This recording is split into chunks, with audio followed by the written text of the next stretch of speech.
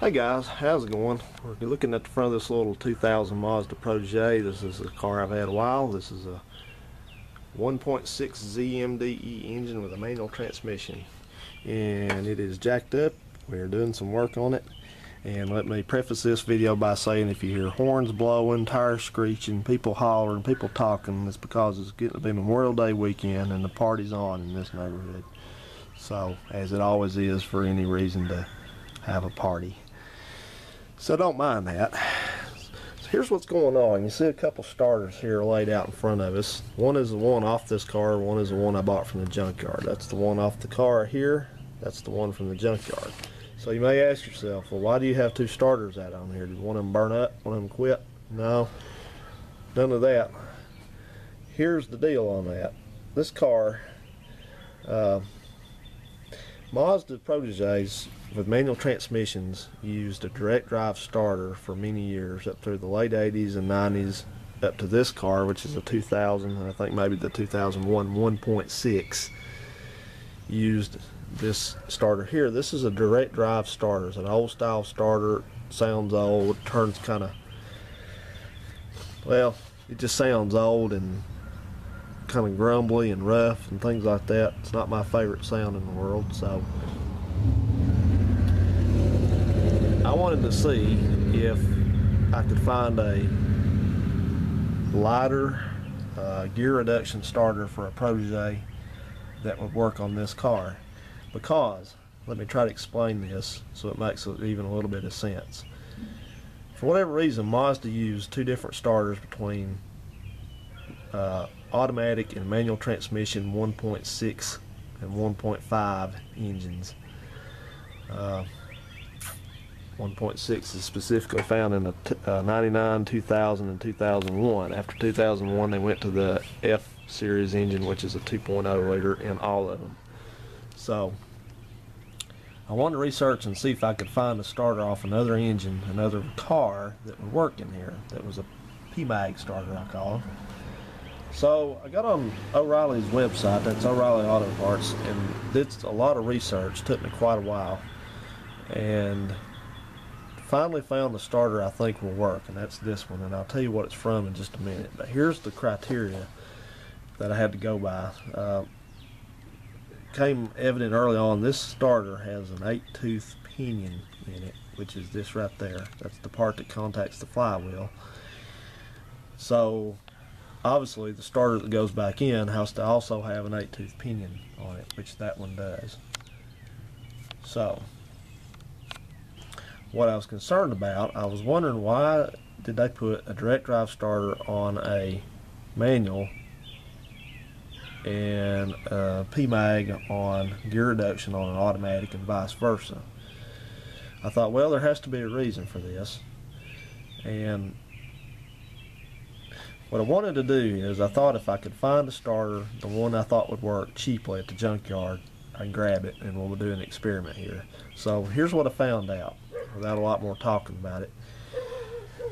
The only starter that I found that we should interchange is a 1-year only starter, which is a gear reduction permanent magnet starter for a 1999 1.6 shut-up dog, 1.6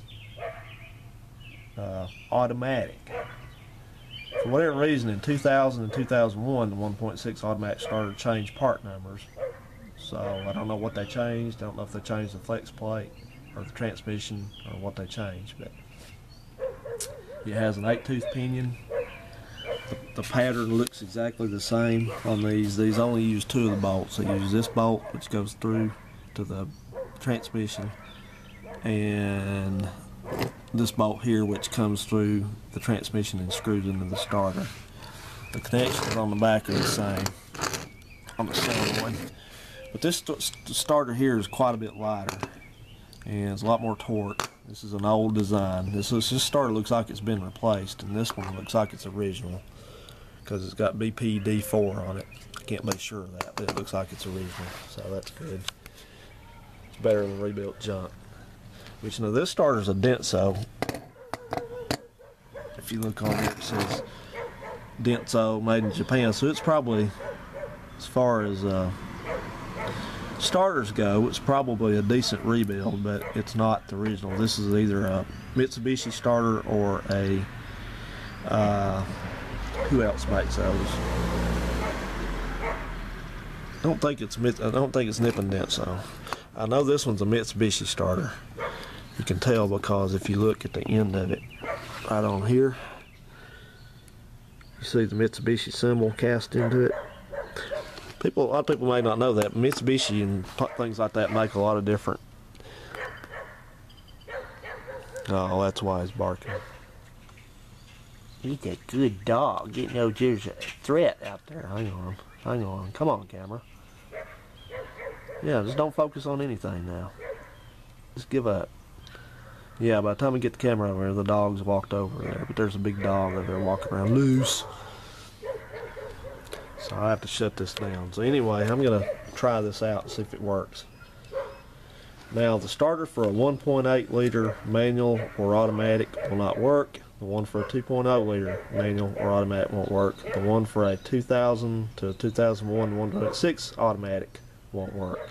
So, matter of fact, this one may not work, but we're gonna find out. This starter only cost me a few bucks, so I'm gonna give her a shot.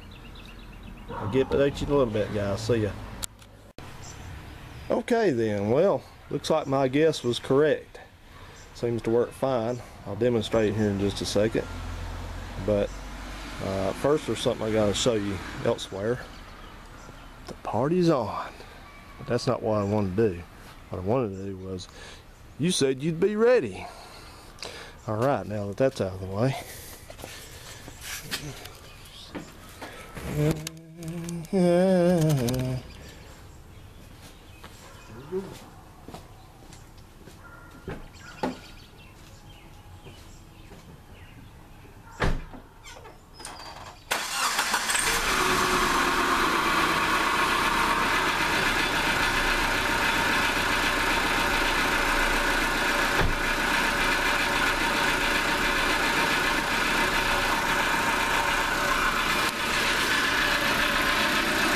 That's much better in my ears than that